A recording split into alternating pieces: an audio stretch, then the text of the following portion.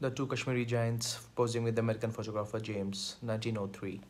The Durbar of 1903 was held in Delhi to celebrate the succession of the British monarch King Edward VI, the great-grandfather of the current British monarch, Queen Elizabeth I, as the Emperor of India.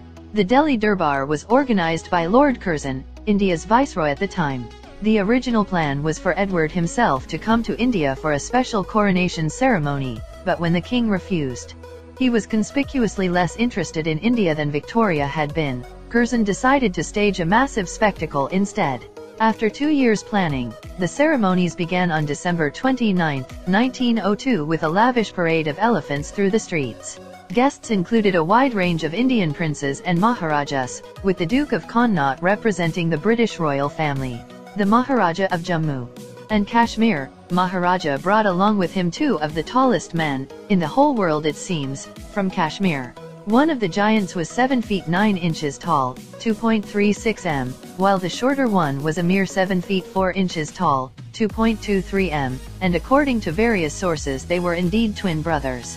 They created quite an impression at the Durbar as they literally stood heads and shoulders above the rest.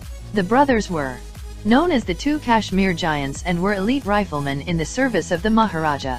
The event was attended by international journalists and photographers, one of them being James Ricalton, an American traveler and photographer who managed to get a few pictures with the 2 giants of Kashmir.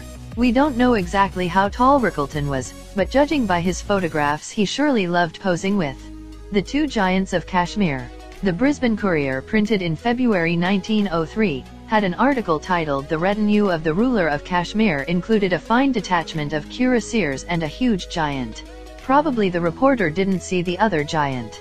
One of the original captions claims that the Kashmiri brothers were originally from a place called Balmokand. Unfortunately, we can't locate this place in Kashmir. Maybe the name changed or someone got it wrong. If you like this video, make sure you subscribe to my channel.